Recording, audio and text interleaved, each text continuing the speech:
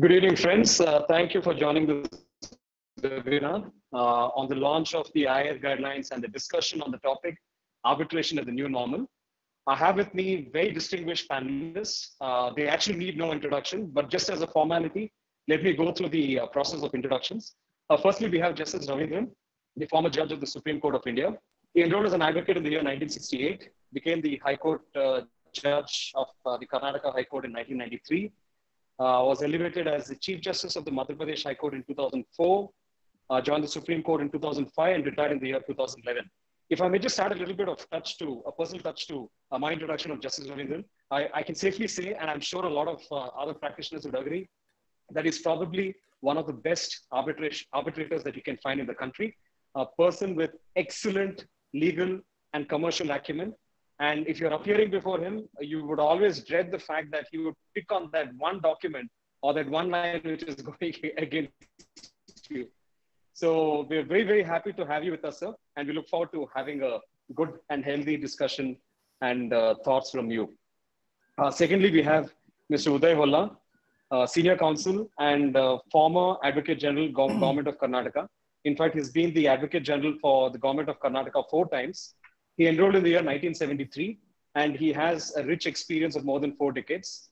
Mr. Holla, I can safely say on behalf of all the practitioners here that you continue to be an inspiration for a lot of us. We all look up to you for the manner in which the profession ought to be conducted. We are extremely delighted to have you amongst us. Thank you. Next, we have Mr. K.G. Raghavan, also a designated senior counsel. He enrolled in the year 1976. With Mr. K.G. Raghavan, of course, I have a lot more personal connection in that sense. I was his former junior. And I can also safely say that he's probably one of the best senior counsels that we have in the country today. A person with exceptional integrity, exceptional legal acumen, and above all, I think an exceptional mentor to all his juniors. Thank you so much, Mr. Raghavan, for joining us today. And we look forward to the discussions with you. Next, we have Ms. Sapna Jangiani. She's a partner with Clyde & Co. Singapore. She was recently appointed as a Queen's Counsel. She gained the silk from England for her excellence in advocacy. Sapna does a lot of international arbitration work. And I know that she has a very keen interest in so far as the Indian market is concerned. We see her regularly appearing in a lot of the conferences in India. Thank you so much, Sapna, for being here. And we look forward to having you on the panel and having an engaging conversation. I now request Vyapak Desai, who is one of the founder members of the IIF, to give a background and an introduction of what the IIF is and the reason why we're having the discussions today. Thanks a lot, Lomesh. And I won't take much time considering I would like to hear the speakers that you just mentioned. But very quick introduction to IIF and IIF guidelines. So IIF was, originally conceptualized somewhere in 2012-13. And at that time, the idea was to bring in some framework and some support to the arbitration and the conduct of arbitration in India. So it was more like a practitioners forum. And ultimately, the objective is to form an arbitration bar in India, and we are moving towards that. But as part of that journey, the first thing we thought was to streamline the conduct of arbitration in India. While we have institutional arbitrations, we have ad hoc arbitrations, we have our law, which got amended in 2015 and 2019. But at the end of the day, the conduct of arbitration is always left to the arbitral tribunal and the parties, even with the law and the rules of the institutions, and more particularly when they are ad hoc arbitrations. So we thought that to get the procedures and the practice little more consistent and little bit foolproof when it goes to challenge for setting aside awards on the aspects of process, we thought we should bring out some kind of a guidelines for the tribunal and parties to follow. They are flexible, they are not mandatory.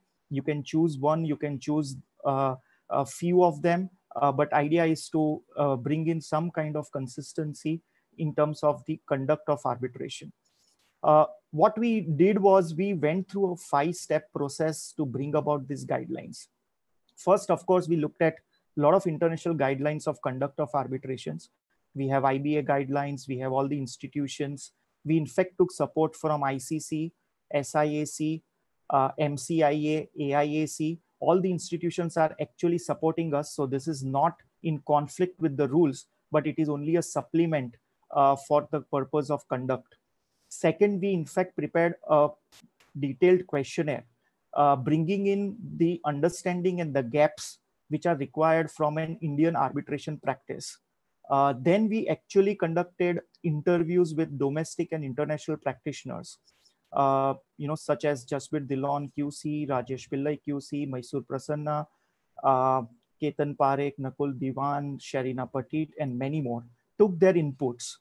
And then the drafting of the guidelines was conducted in association with the academic, which is the GNLU. And we came up with the guidelines, which were then reviewed by the likes of Justice B.N. Sri Krishna, A.P. Shah, and many more, legal luminaries. We launched these guidelines in 2018, but we didn't stop there. We, in fact, started immediately working on updating the guidelines. And this is where we are on the version 2 in 2020. And the people involved on the IAF side for both in terms of the other matters and also in terms of the guidelines, like Sahil Kanuga, Raj Pachmatia, Mustafa Motiwala, Tejas Karya, Shashank Gar, Renu Parekh, Nandini Khaitan, Abhinav Bhushan, Niti Sachdeva, all of the people from different law firms and different institutions have actually supported this initiative. And that is where we launched these guidelines a couple of weeks back in one of such webinars. It was an e-launch in a way, but we want to now take these guidelines to a larger audience and see that if the practice is followed and some of the guidance is taken as part of the conduct of arbitration, we may see much more consistent awards and the process as arbitration, and also less of 34s in terms of setting aside of awards only on the process. The remaining obviously remains as it is based on the law and the rules for which the arbitration is conducted. So with that short introduction, Lomesh, over to you, and I hope to have a great panel, and I'm waiting to listen to everyone here on this. Thank you.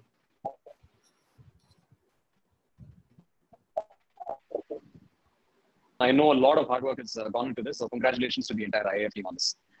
So without much wait, let me just direct the first question to Justice Ravindran. Justice Ravindran, is COVID crisis really a watershed moment for arbitrations in India? Do you think that the changes that you're likely to see, is it just a knee-jerk reaction? Are people likely to forget this the moment the COVID crisis is over? Or do you think that this is something that's going to be a long-lasting effect, so to speak? What are your thoughts, sir?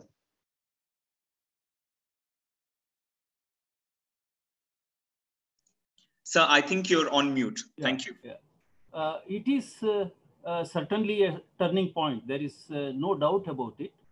And it has brought out two important things.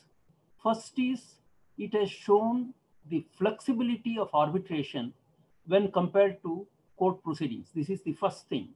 The second thing is, it has shown arbitrators as also the practitioners that things which they knew to be possible, but which they were not following, can be followed and are being followed. This is the most important thing. We knew that pleadings can be uploaded. We knew that documents could be uploaded. We knew that the preliminary hearing can be web hosted. We knew that applications can be heard by video conferencing, but we were just not doing because the need never arose and people were going on meeting having physical conferences and all that. Now it is shown that it is very competently you can conduct the arbitrations by virtual hearings. And I tell you that it is now proved that the first hearing, the hearing relating to case management and the routine applications, and even the final hearing can be conducted by video conferencing. The only problem may be with evidence. Even that can be done, and I'm sure that things are going to change. If you ask whether it is a knee-jerk reaction or are we going back, yes, always when such things happen and things relax, there is a tendency to go back. But here, some things are there to stay. That is the use of Zoom, use of Cisco WebEx, use of Google Hangout or Google Meet. These are things that will stay. And old timers like us who were even afraid to touch a computer, or we wanted some assistance. You see, now we are comfortable in the sense, you see, that we know that we have nothing, we need not do anything technical. We have to just go and join the meeting, and everything is done. I'm sure that things are going to change, and they are for the better. And it is going to cut down the cost, it is going to cut down the time, and it is going to increase the efficiency. These are the three areas, you know, there are going to be changes. And unless you keep up with the changes, you are out. This is my feeling. Right. Thank you very much, sir. Thanks. Yeah. So maybe continuing with that train of thought, and if I can now ask the question to Mr. Uday Holla, in terms of what does this change actually mean for practitioners, for lawyers and counsel? Does it require a fundamental rethinking of the manner in which hearings are being approached? Or is it, business as usual, sir? Well, firstly, I'm sure many lawyers will now advise their clients to put in a clause in the arbitration agreement itself, stating that the arbitration proceedings can be online with the use of the video conference. And I'm sure many parties also would like to do that for the simple reason it cuts down the cost enormously. You know, if you have an international arbitration, if one has to travel to Singapore or London, it costs quite a bit. And so this is one area I thought, will be useful, and parties also might insist on such clauses being introduced in their arbitration agreement. Secondly, yes, there are certain problem areas like cross-examination, which I'm sure, other panelists also would agree with me. The cross-examination, in person is different from cross-examination online. So one of the things is, years back, in fact, I remember 2003, Karnataka High Court was the first of the high courts which provided and permitted cross-examination of witnesses through video conference. In fact, the Independence Day was sued by a party in Mysore, a person in Mysore, stating that there is a infringement of copyright. And the witnesses came from US on behalf of 20th Century Fox. They couldn't reach Mysore. Ultimately, an application was filed for cross-examination of those witnesses through video conference, which was rejected by the trial court but allowed by the High Court. Subsequent to that, that was in January 2003, and April 2003, Supreme Court also in a criminal matter permitted cross-examination. I'm sure, this is, though most of the cross-examiners would like to cross-examine the witnesses in person, because they will have more, possibly, as a cross-examiner, I'll say they might have more nervousness if, they are before the arbitrator in person than, in a video conference. But then, these are things, which are bound to happen.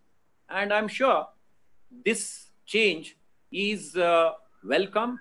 And as Justice Ravindran said, it reduced the cost. It has taken away the fear of many of us that, we are not tech savvy, we will not be able to do this. In fact, just, before the COVID-19 started, we had a conference because some counsel from Delhi couldn't come. So we had one conference where Justice Ravindran was a part of it. He was one of the arbitrators, and we had arguments on video.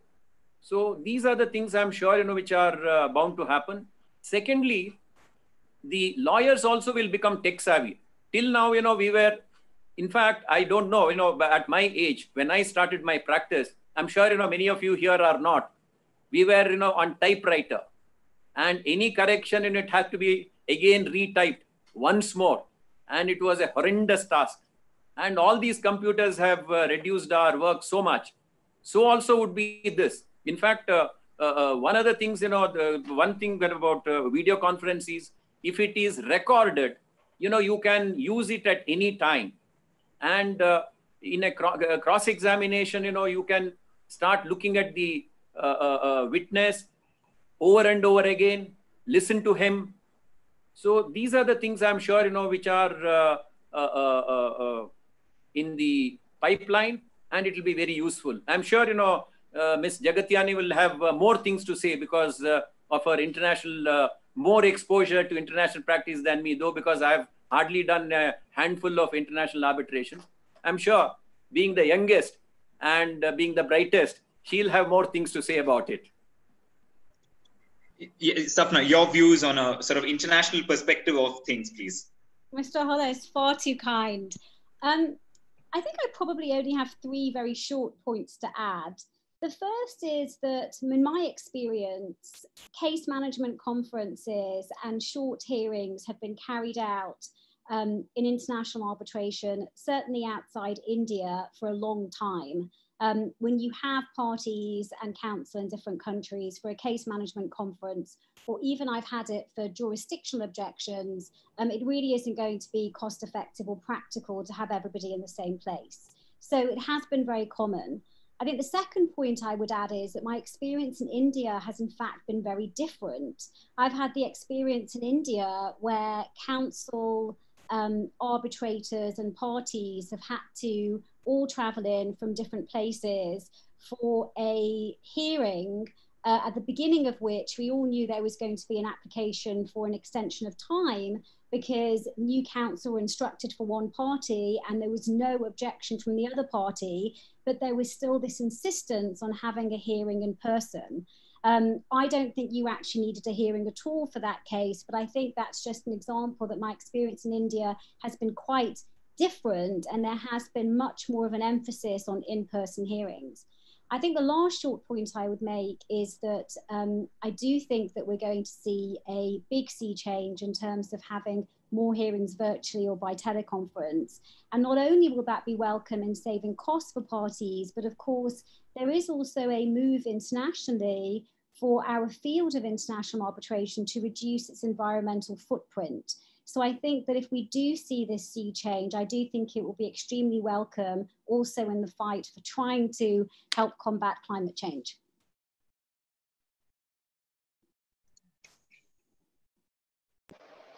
Thank you so much, Sapna. My next question is to Mr. K.G. Raghavan and Mr. Uday Holla, 2 seasoned practitioners. So Mr. Uday Holla made the point about cross-examination in a virtual world, so to speak. Mr. Raghavan, Mr. Holla, how do you think that the art of cross-examination is going to change in the light of the fact that things may actually move to a virtual world in that sense? I have watched both of you cross-examine closely, and I know that there is a lot of emphasis on a personal interaction with the witness, understanding the body language, getting the cues from the arbitrator, understanding what the witness is saying, etc. Do you think anything is going to change in the virtual world? How do you foresee this to be?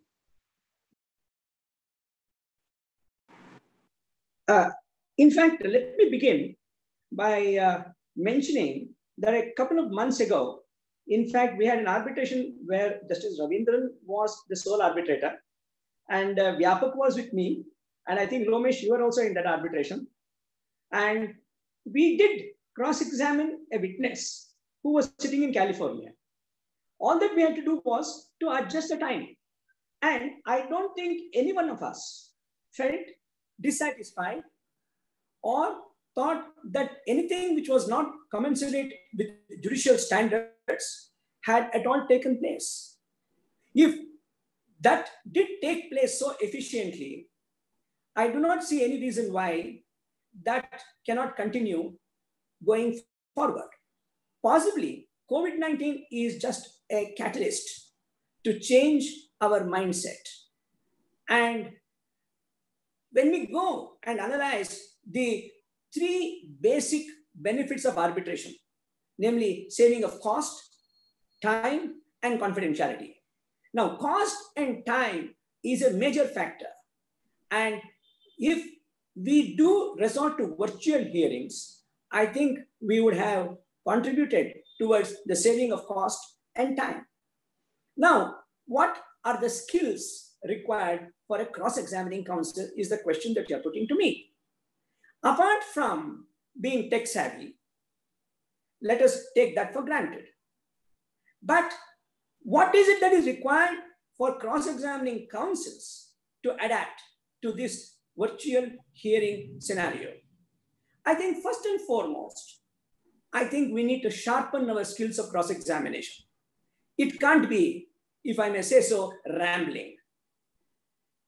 We have to be pinpointed and bring focus to the point that we want to place before the other arbitrators. Another great benefit that I see, and one of the disadvantages that I see in cross-examining when a witness is there in person, is the unhealthy practice of witness being bullied by cross-examining counsels.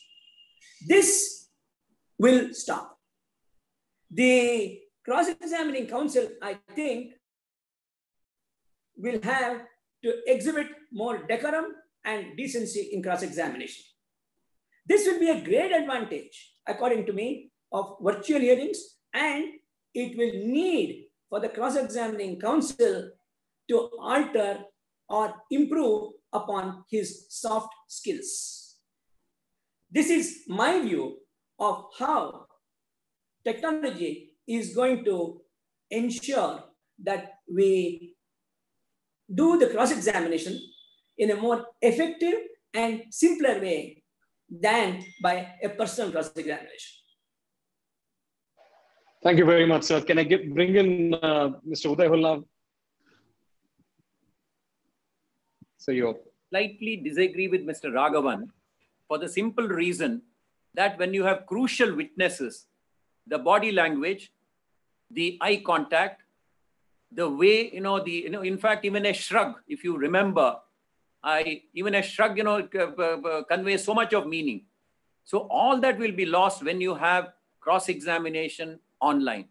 But then, it's only in respect of crucial witnesses that we need to say that, well, I want him, in person. Otherwise, it can be done online.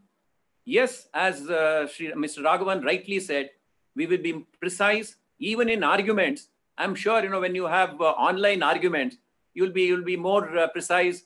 You will shorten your arguments. I'm sure, these are the advantages. But as far as cross-examination is concerned, for crucial witnesses, I'm sure, it is the personal presence of the witness makes a world of difference. Right. Lomesh, can I come in for a second here? Absolutely, sir. In fact, I was going to ask you a question, but thank you. Please. You see, one thing we should remember is arbitration means it is commercial disputes. We are not very much concerned with demeanor of the witness, the answers being given in a manner from which you can identify whether he is telling the lie or the truth. These are very crucial in criminal cases. And as Mr. Holla said, in regard to certain crucial witnesses, it is very relevant.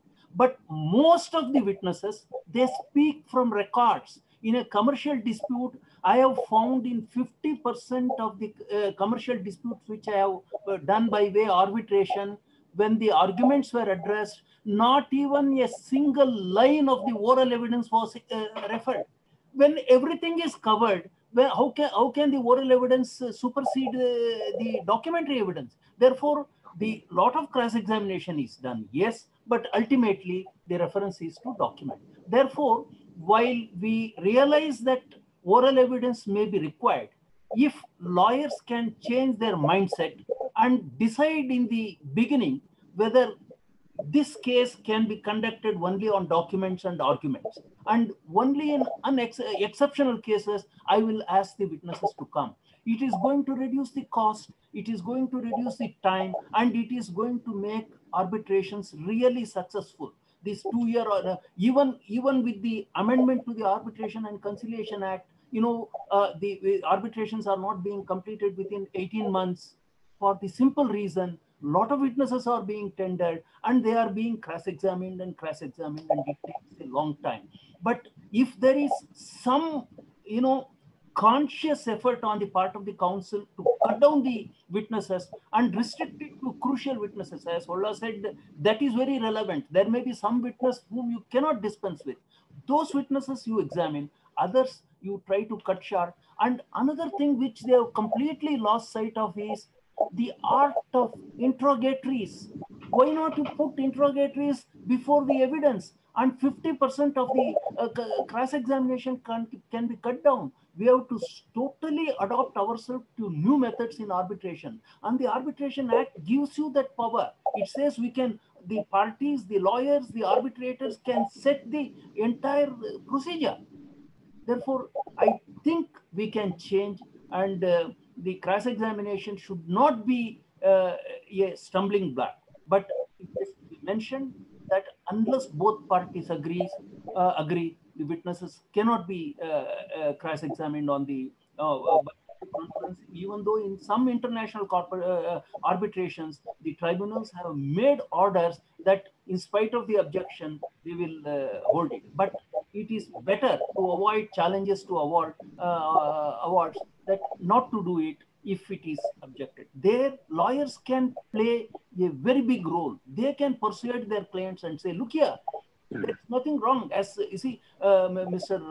Raghavan mentioned it. I remember, yes, Raghavan was there and Vyapak was there and Lomesh were there.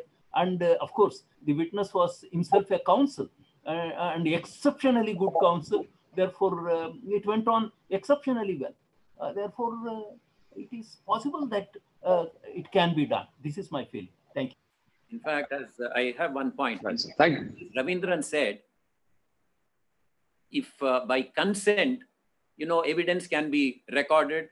Otherwise, if you have seen the recently, in 2020, last month, Supreme Court passed an order based on, in the light of COVID, that, online online arguments are permissible, but online cross-examination, they said, will not be permissible. It is therefore relevant that, parties possibly, in the very agreement put that, cross-examination witnesses also are permissible, through online video conference. Thank you very much, sir. Vikas, over to you. Yeah, sure. Thank you, sir. And I think that brings us, and I think Justice Ravindran, you identified some of the key issues. But maybe if I can ask you to take it one step further and play devil's advocate. Would arbitrators be comfortable conducting arbitrations entirely on a digital platform? And if not, what do you think are the major challenges that are likely to be faced? What are the major roadblocks? Sir, I think you might be on mute. The first problem is technical glitches. In India, there are power cuts, then this goes down or that goes down. And if it is going to continue for 5 hours or 6 hours, there are bound to be some technical glitches. If that is, sorted out, I don't think that there should be any objection for the hearings. In fact, I completed 10 days back a regular hearing for 3 days, continuous days from morning to evening. It went on without any kind of problems. Therefore, it is all in the mind. If you think that we can do it, yes, we can do it. If you think that, yes, physical hearing is necessary, physical hearing is necessary for various reasons. I do not want to go into it. That's why, the lawyers should decide whether you want to complete it immediately, you want to do it within a time frame, or you want to drag it on. Therefore, if you decide, arbitrators will have to agree. I would say, though ultimately the decision may be in the hands of the arbitrators, in these matters of procedure, what both counsels say count. Why count? That will be the decision. The arbitral tribunal normally will not say, if both counsels say, this is what we want to do. If that changes should come among lawyers in India. It has come in international arbitrations. I'm sure it will come here. It has started coming. That's what I would say. Thank you, Justice Ravindran. My next question is to Mr. Sir, KG there is Raghavan. I just want to make one point. There is one distinct advantage in having evidence recorded on a digital platform. What the witness says goes on record just as he says. When it is recorded on a face-to-face, it invariably happens here because we don't have that facility of transcription as much as you have in Singapore, Sapna. And I'm sure you have the experience of arbitration in India too. What is recorded is not exactly the words used by the witness. But when it is on a digital platform, everything that the witness does can be recorded, including possibly if he coughs. That is one great advantage of having evidence recorded on a digital platform as opposed to evidence being recorded physically.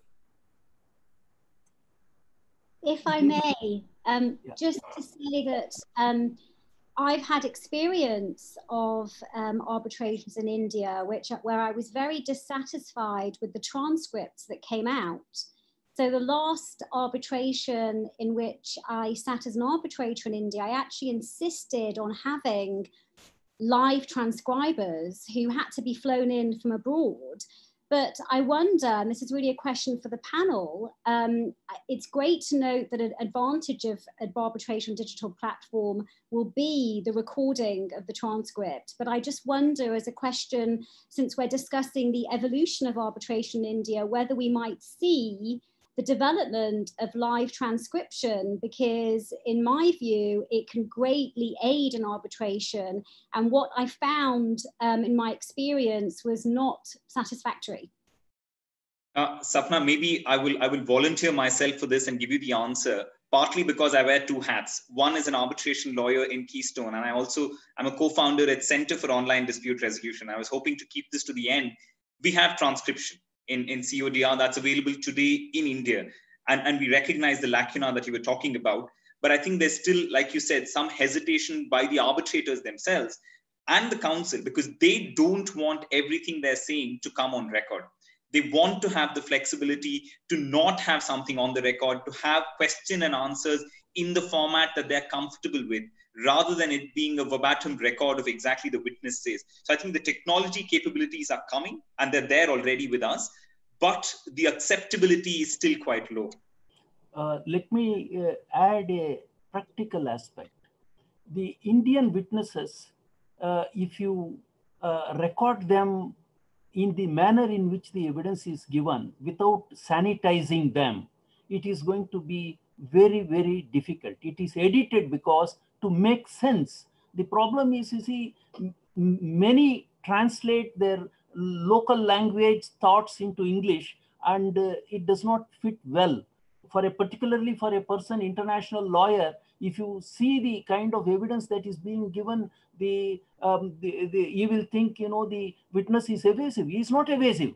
He is not comfortable. That's all. Therefore, more and more what is done, the questions are recorded, answers are recorded, they are edited. Well, it is not good. I am sure if we really do it on video conferencing, you can, look at the demeanor, you can have a actual recording, and it is available. I am told if it is Zoom or any such thing, the entire proceedings can be recorded, and it will be available to both sides. It is going to be a great advantage, provided that there is a little improvement in the way evidence is given by witnesses. Right, sir. Thank you so much for that. In fact, I will, towards the very end of it, give you a little bit on CODR itself, or also the technology partners for this particular webinar. Some of these concerns are addressed. But I think Lomesh had a question on the IF guidelines. Sorry. That's right. Yeah, not the IF guideline. In fact, I wanted to ask Mr. KG Raghavan on the IT Act itself. In fact, I see there are some questions asked by the audience itself on whether there should be an amendment to the IT Act or the Arbitration Act with regard to holding the video conference. So let me just give a context to the whole question that I'm asking. Now, the post-COVID period, it's reopened partially, and the moments arbitral institutions open up, there could be some provide for a video conferencing. They may actually oppose the idea of having either cross-examination, trial, or further conduct of arbitrations through the video conferencing itself. Do you see that as a challenge, sir? Do you see any way out in terms of analysis of any of the problems? Firstly, Section 19 of the Arbitration and Conciliation Act empowers the parties to determine the rules of procedure. Now, if you read the provisions of the Arbitration and Conciliation Act, there is no bar in the Act to record evidence or conduct the whole of the arbitration by video conferencing. The question is, does it require consent of the parties in order to have technology as part of arbitration proceedings? Is it necessary that both the parties must consent that evidence shall be recorded on a digital platform, or that arguments can be done in a virtual manner? My view is that there is no need for consent. Even if parties do not agree, Section 4 of the Information Technology Act makes it clear, according to me, that anything which is mandated to be done on paper is validly done if it is done on an e-platform. If you will look at Section 4, and Section 4, interestingly, has a non-obstante clause also. It says, where any law provides that information or any other matter shall be in writing or in the typewritten or printed form, then notwithstanding anything contained in such law, such requirement shall be deemed to have been satisfied if such information or matter is rendered or made available in an electronic form or accessible so as to be usable for a subsequent reference. So this provision, according to me, is a wide enough provision which entitles an arbitrator to say, well, I'm going to conduct virtual hearings. I'm not going to depend upon your consent. This is my view of how, notwithstanding to two parties not agreeing, still the law empowers an arbitrator to say, I will conduct it virtually. So I think, and I think we should interpret Section 4 in a broad manner consistent with the object of an arbitration, namely saving time and saving costs. So I think that's an excellent point. Section 4 of the IT Act, I have also read it very carefully. And I think that really seems to be an answer to quite a lot of the discussions that we're having today. So, I mean, an argument could be made that even if the arbitral institution rules do not provide for recording of evidence or going virtually, you can always argue that if anything, by virtue of law itself, if something has to be transcribed into writing, it is good enough if it is in a digital form. So I think we'll have to just wait and see if the Karnataka Arbitration Center and the other arbitration centers really caters to the demands of the litigants to have proceedings virtually, relying on Section 4 of the IT Act. If the other participants do not have any further comments on this, I just have a follow-up question. No, I'm sorry. I think Mr. Holla. Earlier, recording of evidence in handwriting was prescribed. The Act continues to have that.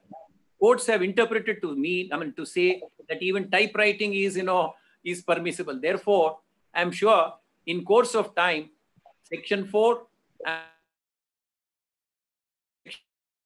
Arbitration Act, they will interpret it in a manner that, even the arbitrator, without the consent of parties, can record evidence. I'm sure of that. It's a question of time. Right, sir. Thank you very much. Mr. Raghavan, as a follow-up question, the post-COVID period, it is likely that a lot of parties may take challenges on procedural fairness to say that they did not get a right of proper hearing before the arbitral tribunal in the light of the fact that everything went online. As a defendant in an arbitration proceedings, you are likely to take all kinds of challenges. How do you perceive such a challenge by one of the defendants to say that they did not get a right of proper hearing before the arbitral tribunal by virtue of things having gone virtually in that sense, or where the arbitral tribunal insists that everything has to go virtual? My answer to that, Lomesh, would be that the person making the grievance has to show that there was a prejudice. So if merely because something was done online and not physically, there was a virtual hearing and not a physical hearing, that by itself is not a ground for challenge at all, unless one is able to make out that the principles of natural justice have suffered on account of a virtual hearing.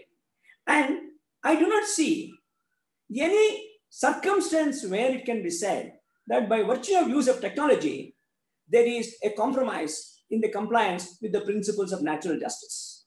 And ultimately, what governs is Section 18, equal treatment of the parties.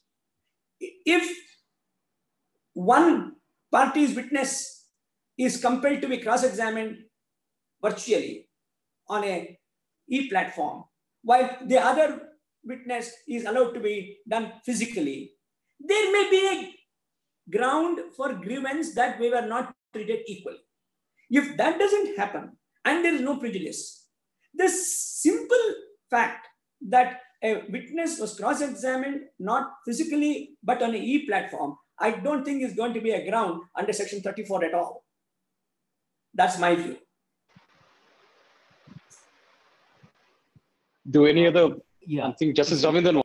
You see, Mr. Holla referred to the direction of the Supreme Court by the 6th May order saying that as far as examination of witnesses is concerned, it shall not be done by video conferencing. Now, if that order continues, and though it is applicable to court proceedings, I'm sure that people will use that order to challenge any procedure that happens. I think we should wait for that. That's a kind of an interim order. I'm sure that order will come to an end within a short time. We should wait for that order to go until that order of the Supreme Court holds the field. That is the law declared by the Supreme Court. It is binding on everyone, and very few arbitrators will be willing to overlook that order. But I agree, I totally agree that you have to do it in a very, very slow and steady manner. First, you tell the arbitrators, let us do the preliminary hearing and this case management conference in this. Then you say, all right, let us do the small hearing of the application. Then you say one small witness, let us do it. Before the arbitrator knows, he would have totally changed. But if you first tell him, look here, everything should be done, lawyers don't agree, parties don't agree, arbitrators don't agree. But kind of, slip it in slowly and steadily, and people will think, they will agree. I'm sure it is going to be the order of the day. But I have one thing to say. Justice Ravindran has not forgotten his lawyering days. And that is how he virtually regaled the judges and got orders.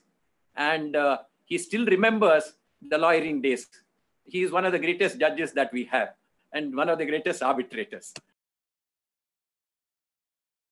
Correctly said by Mr. Ramesh. Do any other panelists have any thoughts or comments on this? Sapna, do you have any perspective from Singapore in that sense? About how the institutions are dealing with this current issue? So sorry, you'll have to forgive me. I've had technical issues for the last 5 minutes. I've only just rejoined you. Oh, I'm so sorry. I'm so sorry. That's okay. I mean, we're just discussing in terms of, how the institutions can proceed virtually, when the rules don't provide for it. That was a discussion sometime back. Would you want to throw some light on that? Well, in my experience, actually, many of the rules specifically provide that hearings can be specifically by telephone conference, and I'm sure it wouldn't be a stretch for them to be interpreted to provide for virtual hearings. I'm pretty sure the SIAC rules provide that.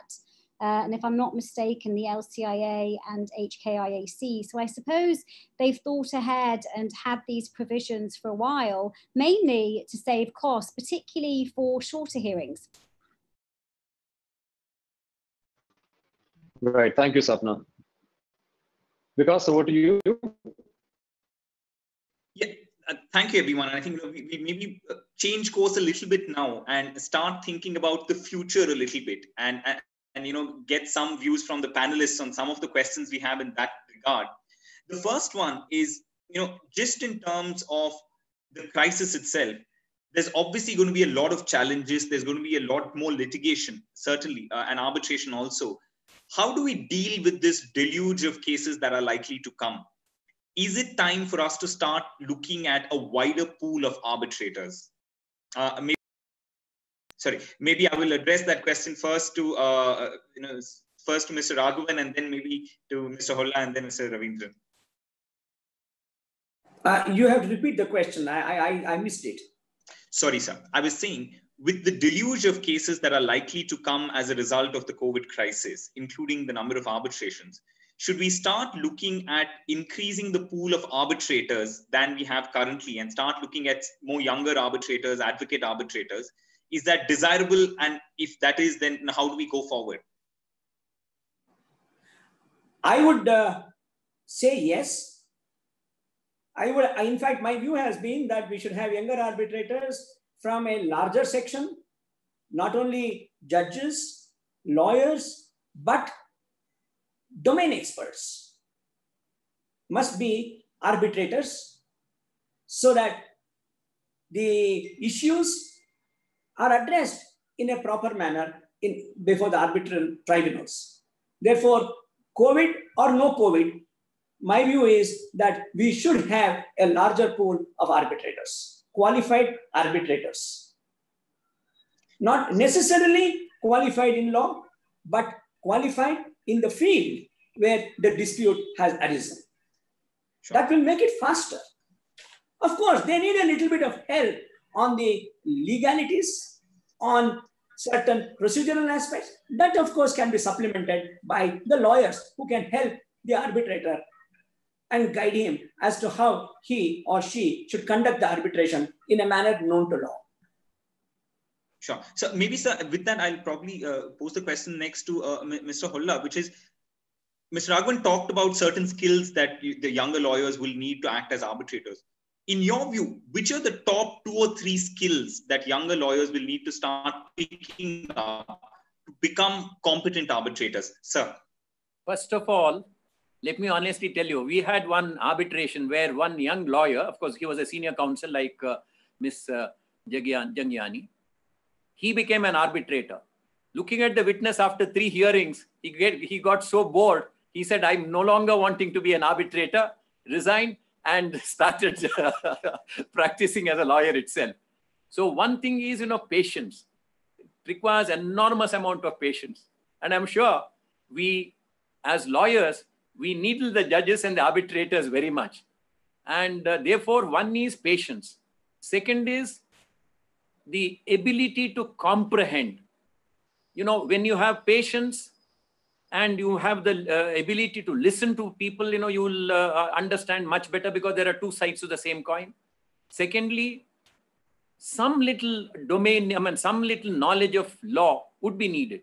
It's not raw juniors who can be arbitrators. Somebody who has some knowledge of the subject matter. I'm sure they will make better lawyers, better arbitrators. So patience, the knowledge of the nature of the subject matter, and thirdly, more than anything else, this is what I've always said, humility. If you have humility, you learn everything. So 3 things, if I'm sure, no, it's not that. See, we have young lawyers like Jangiani. We also have young lawyers in Karnataka who have become senior counsel. So we have good talent. It's only a question of time. Secondly, they earn better as lawyers than as arbitrators. So that's another thing. Well, this is what I feel. Sure. No, thank you, sir. That's incredibly insightful. And maybe with that, I will ask Justice Ravindran the tougher question, which is, if we agree that younger arbitrators are necessary and we agree that there are some skills they can pick up, how do we actually ensure that they can become arbitrators? Because as we see currently, particularly in Bangalore High Court, in the list of arbitrators maintained, there's hardly any younger arbitrators. lawyers are probably very reluctant to suggest younger arbitrators because the clients might feel like they are not experienced enough. So how do we overcome this barrier and implement it in practice? The entire problem, can you hear me? Can you? Yeah.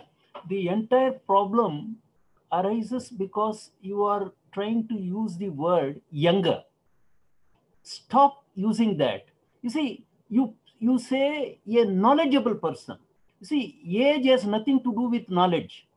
Age has nothing to do with experience. A lawyer who has been exclusively practicing in arbitration, let us say, put in 500 hours. If he is only 30, he is better than a 70-year person who has put in only about 300 hours in arbitration. Therefore, don't link it to young and old, but I would say you put it persons with knowledge, persons with domain knowledge or experience. Anybody can be the arbitrator. Second thing, now, if young means what? Young is comparative, in our days, young used to be 20 years. And 60 years used to be really doddering old age. Now at 74, I think I am middle-aged. Therefore, young has got different connotations, and particularly for lawyers, as Mr. Holla said, some may not be having the patience to be the arbitrators. Some may not be accepted by parties because they look young. Therefore, instead of saying how to encourage young lawyers, how I would put it, let us have a wider pool of arbitrators. Let not old retired judges only be arbitrators. Let young lawyers, let active lawyers become arbitrators. Let technically qualified persons. There are, for example, in the construction industry, infrastructure industry, the engineers are so much knowledge they have. With a little, picking up a little law, they can be wonderful arbitrators. The chartered accountants, there are many chartered accountants. Now there are economists, there is no end at all. Only thing is they should come in. Let us make it as wide as possible. So long as people who come in do not forget that justice has to be done. And many a time, I tell you, some people come in with an axe to grind. If you are an active lawyer, if you are an active chartered accountant, you come here and you hope, oh, let us see whether I may be getting some work after this arbitration because I am in active practice. No, this is also a reality. One of the reasons retired old judges are asked to be arbitrators is not because they are competent. They are not going to ask for other work. They are not practicing lawyers. But if there are, I know in London, for example, that there are so many arbitrators who are practicing lawyers and who are better than many of the judges, very experienced, very good. Therefore, I would say that let it be open, but let it be open to persons with knowledge and persons with experience. That's all I would say. Thank you, sir. That's very helpful. Lomesh, over to you. Thank you so much. So just to take a cue from what all the panelists said, I think the panelists all agree that there is a need to conduct the arbitration efficiently. We speak about younger arbitrators. Obviously, there would be some help and guidance that they would require. And that is where really the IAF guidelines come in, because the IAF guidelines, as Vyapak also gave the introduction right in the beginning, it is to cater to ad hoc arbitrations where a lot of arbitrators may not have any idea about how to really go about conducting an arbitration. So in this regard, may I just request the views of Justice Ravindran and Sapna on this, and I invite comments from Mr. Uday and Mr. KG Raghavan also on this, as to what are the thoughts and comments.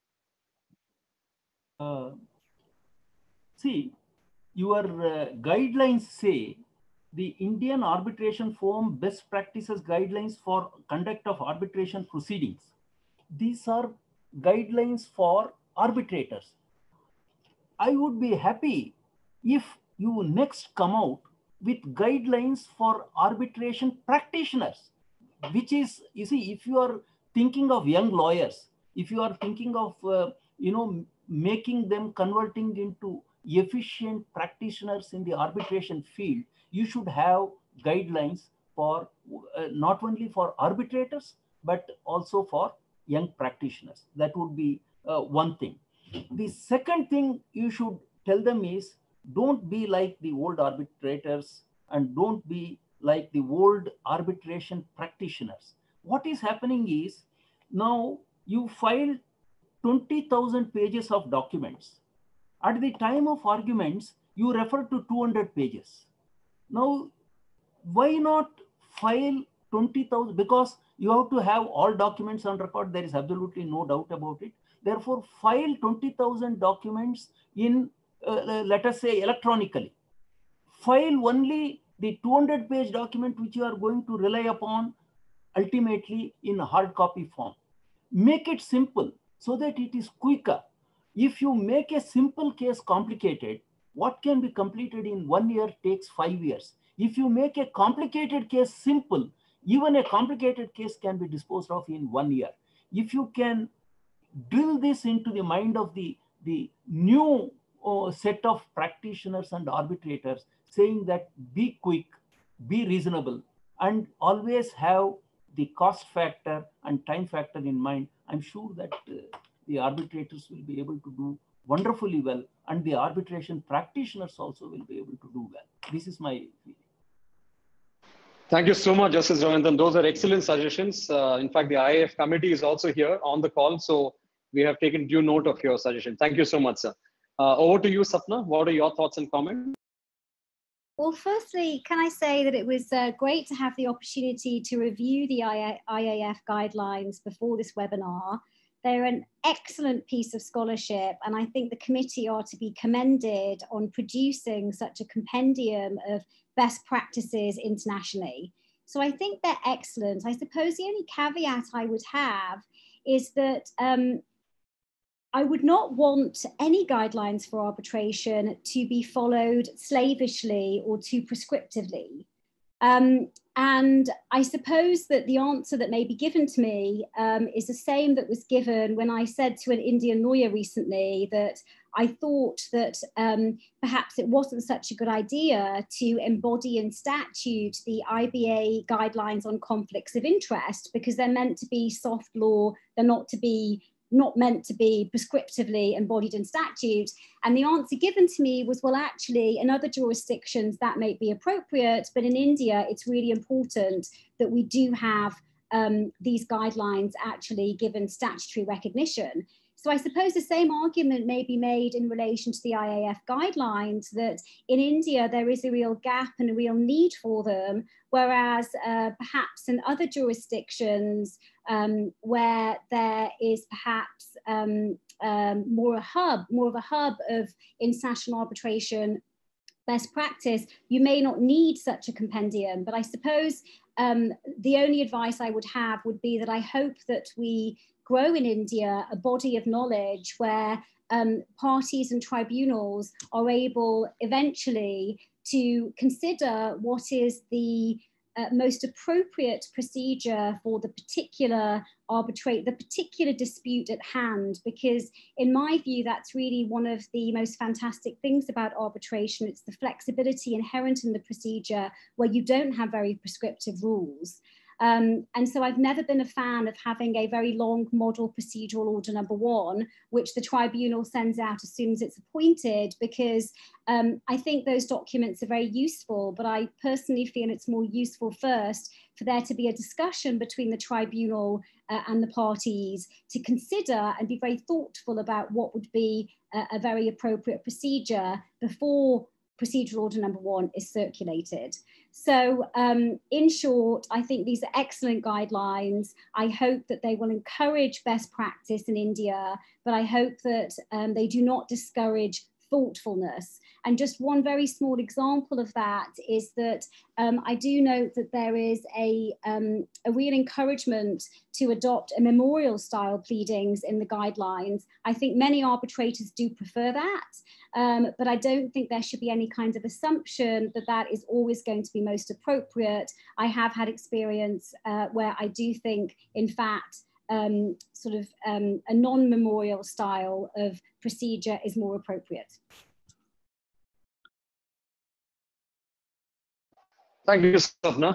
Can I bring in Mr. Uday Holla and Mr. KG Raghavan if they have any comments on this? My feeling is that, you have to reduce it. It is too lengthy a guideline is my impression. I may be wrong, but then if you look at it, it runs into 40 pages.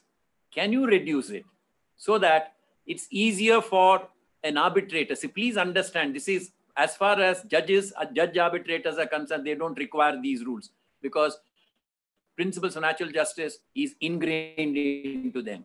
And procedures, well, they are familiar with it. It is meant for those arbitrators whom you are wanting to bring in, the engineers, the chartered accountants, the domain experts. So don't you think that it is too lengthy a one? I don't know, I may be wrong, but then that was my feeling.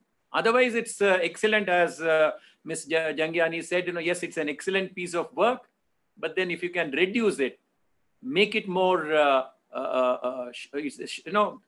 always said this, pre-C writing is needed in writing.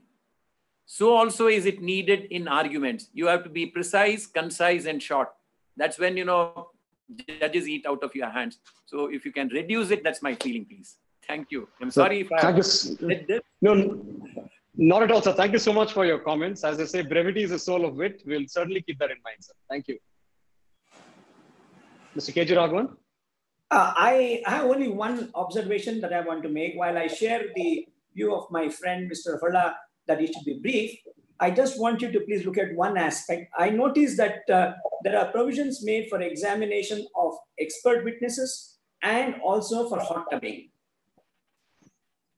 In fact, hot tubbing is a very rarely adopted practice in India. But one thing that happens, which I've noticed in my experience, especially when we come to complicated and intricate construction and engineering disputes, you have two questions. One is liability, the other is quantification. Now, on quantification, we find the evidence, in fact, most of the evidence that is laid before the arbitrator in a construction or engineering contract is on quantification of damages. And that becomes very complicated. Therefore, may I suggest that you examine as to whether you can provide that the arbitration can be divided into two parts. One is to decide on the entitlement and leave the quantification aspect of it to be decided subsequently, maybe by a panel of experts who can then submit a report to the arbitrator. That possibly will make it more efficient, and it's so complicated to get into these nitty-gritties of how much delay has cost how much. This time cost analysis is a very, very intricate science, which a lawyer or a judge will find it difficult to fathom. Therefore, I think it would be a great idea if you can consider leaving the second part of it to experts who can submit a report to the arbitrator, and the entitlement aspect of it, which is more based on contractual terms and law, can be decided by the arbitrator. Right. So that's an excellent suggestion, sir. So we've taken note of that as well. I think Justice Ravindran wants to say something. Yeah, Mr. Lomesh, the point raised by Mr. Holla about the size of the guidelines, you see, it can be solved by one simple act, that is preparing a table of contents. What it misses is the table of contents. If there is a list of one page where what each article says, then it can be 48 pages or even 60 pages. When it is 60 pages or 50 pages and you don't have a table of contents, you feel that it is lengthy. But it is not lengthy. Actually, it is not lengthy when compared to the rules of international institutions. It is quite this much is required. But I also felt that if it had a table of contents, the problem which Mr. Holla mentioned will not be there. This is the first thing. The second thing is there is a basic difference between Indian and international arbitrations. In Indian arbitrations, the arbitrators do the liability issue and the quantum issue also without the assistance of experts. Whereas in international arbitrations, the liability issue is done by the arbitrator, I would say the judicial expert, either judges or lawyers. And for the purpose of quantum, they take the assistance of experts. They get a common report or hot tubbing. All this is done. And ultimately, the job of the arbitrator is to go by whether the expert's report is reasonable and award damages. What is happening in India is different. Judges and lawyer arbitrators who have absolutely no idea about the technical aspects are required to go into hundreds and thousands of pages of technical material, which they find it is very difficult and it is very time consuming. If there is some way where you can divide it into liability and quantum and complete the liability part and have the assistance of experts, cost accountants, chartered accountants, whoever are there for quantification, and that becomes the basis for award of damages, I think arbitrations can really be done cheaper and quicker. Thank you. I think that's an excellent suggestion, Justice Ravindran. We'll take a note of that as well. Because I think we may be running slightly short of time. Yeah. So we may want to go to the last question and maybe take few audience questions as well. So over to you. Yeah, in fact, Lumesh, what I'll do is I'll just go to the audience questions straight, because there's clearly a trend in them. There's about 5 or 6 questions on exactly one topic, which is tutoring of witnesses and how that can be avoided in a virtual setting. Maybe, Mr. Holla, if I can request you to provide your views on that. I have some views of myself as well, which I'll probably give in the end. But sir, if you could please let us know risk of tutoring of witnesses, how to mitigate that. In fact, if you look at the judgment of Justice Gururajan, which I spoke about, the 20th century Fox, I did mention it to you. What he suggested was that when you have examination of a witness, cross-examination of a witness, he may be, say, in US, possibly a representative here should be there, so that he is not you prevent any tutoring of the witness, or any assistance being taken by him with the use of say either a computer or an iPad or something like that. This is one aspect. The other is, supposing it is not possible for your representative to go to US, possibly you can request a counsel there to assist you to be there present in the very room where the witness is to be examined. In fact, Justice Ravindran has recently, sent us in another arbitration where he is the arbitrator, has sent us, guideline as to in what manner the cross-examination has to take place. He has suggested, in fact, the respondent side said that, look, how do we prevent, we would like to be present. He said, yes, undoubtedly you are entitled to and you must, he said. So that is one way of preventing it. The second is, well, being being present personally, which is online. The only way is that some representative should be present. That's the only way you can prevent. Justice Ravindran, if you've given some guidance, we would also love to learn from you, sir. Any thoughts you had on this question of witness tutoring? No, see, witness tutoring is a serious concern as far as the evidence being recorded online through video conferencing. The only solution, as Mr. Holla mentioned, is make one of your representative to be present in that room to ensure that no hocus pocus takes place and no documents are slipped in or answers are slipped in. That's all. Except that, yes, you see, what happened was in the case where Mr. Raghavan was there, the witness was in United States. I think the other side, Lomesh, arranged for some friend of his or his client's friend to be present in that room. Everything went on well. There is no need for that kind of this thing. You see, these are commercial disputes. Please remember, these are not disputes between matrimonial disputes, or these are disputes in cases of murder or some such thing. Everything is, you have to, the witness, poor fellow, he has to look to the document. If tomorrow he is going to say something which is contrary to the document, his evidence is going to be ignored. Therefore, that kind of seriousness, yes, the evidence is relevant, necessary, but by just by seeing that one of the opposite side's representative is there, the entire problem can be sorted out. Sir, thank you very much for that insight. Sapna, you want to say something, please? I just want to say this is a question that comes up every single time that virtual hearings are discussed, and it's clearly something that troubles practitioners very much. Just to give you an example, a couple of years ago, I had a case which was heard in Singapore, and for various reasons, one of my client's witnesses was based in Hong Kong and could not travel to Singapore.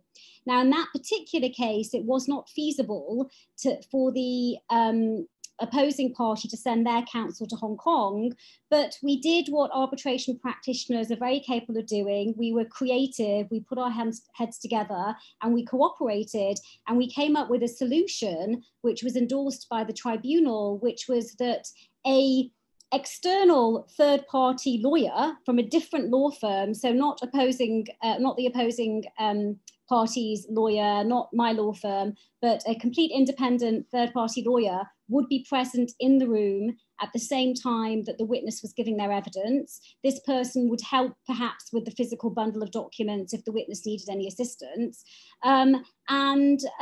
Everybody trusted this third-party lawyer. He, I think, completed a declaration about what he would do.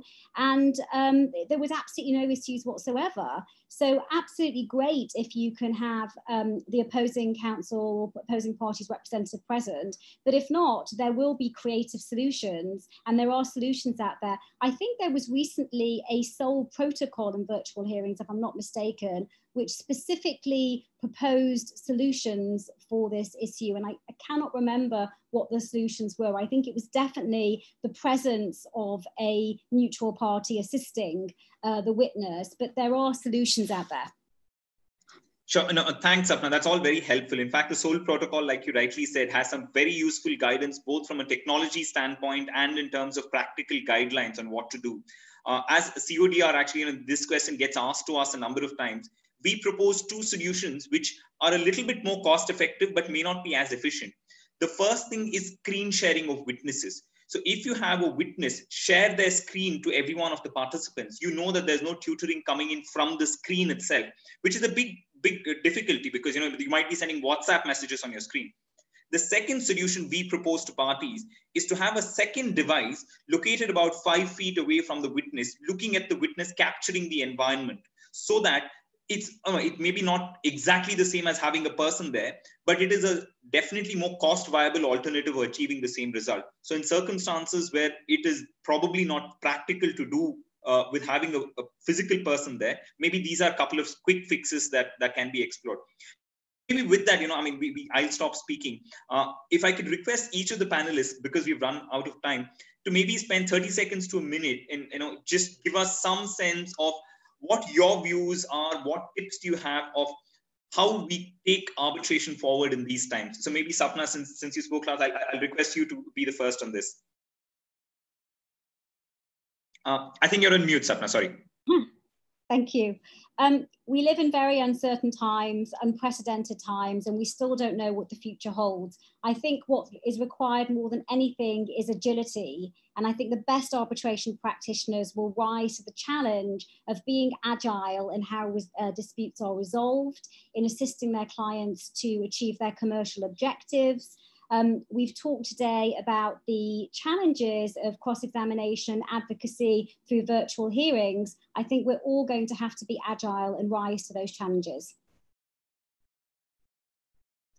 Excellent. Thank you very much for that. Mr. Raghavan, if I could request you to please say the next. I think the essential thing is to have a change of mindset. I mean, this not possible attitude we have to give up. As we go along, there are going to be problems. So we have to be positive and find solutions to problems. So a change of mindset, I think, is basic to adopting technology as part of our life. Thank you, sir, for those very insightful words. Mr. Holla, if I could please request you to speak next. My own feeling is that everybody will now become tech savvy. Lawyers, have already started. In fact, thanks to COVID-19, there have been hearings all across the country in India, online in the high courts and also in the trial courts. Therefore, I'm sure lawyers will catch up. It's a question of time. We will, all the lawyers in a fraternity, especially those who are practicing on the arbitration side, will become, will agree to the online arbitrations. Thank you very much for that, sir. Justice Ravindran. First is we should have an arbitration bar, which is totally missing in India. In India, what is happening is every lawyer who practices in court wants to come to arbitration after finishing the court work. That is not going to help arbitration. There should be a committed arbitration bar, number one. And you should widen the base of arbitrators. Only the system of old judges, retired judges being arbitrators should change. Let lawyers come in, let domain expert come in, let everybody come in. Everybody let them contribute and make arbitration really a thriving solution adjudicatory forum. Third is whether they are lawyers or whether they are arbitrators, discipline, integrity, and hard work. If they show that they can give, and you see, there are cases, the kind of cases that are taken up in arbitration, the courts just do not have the time to take those cases. If you have to go to a court with 10,000 documents, 20,000 documents, with hundreds of cases, which court will have the time? It is the arbitration that can help there. But let us make it reasonably, I would say the cost, it should be cost effective. It should be done in time, and it should be done efficiently. Then it will be a success. Thank you.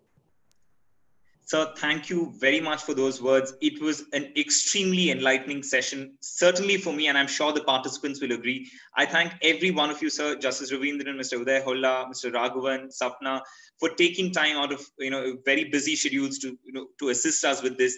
All of the participants are extremely grateful. Sir, your point on the arbitration bar, in fact, one of the foundational principles of the Indian Arbitration Forum is to encourage that. And hopefully, your words plus some guidance from seniors like you will take us a long way in that direction. I also like to thank CODR, which has provided the technology support of which I'm also a part. So when you're talking about Zoom and WebEx, I would also like to say that CODR has a virtual hearing platform, which not only provides the video conferencing, but also online uploading of documents so that everything in the arbitrations there start to finish. So I would encourage people to also, explore those options when they have some time. But Which with one that, which one? So this is the Center for Online Dispute Resolution. Okay. Maybe post this, I will reach out to you with some details on that, sir. But I thank everyone here for their time and all the participants for their patience and extremely pertinent questions. We look forward to speaking to everyone soon. Thank you, everyone. Thank you very much.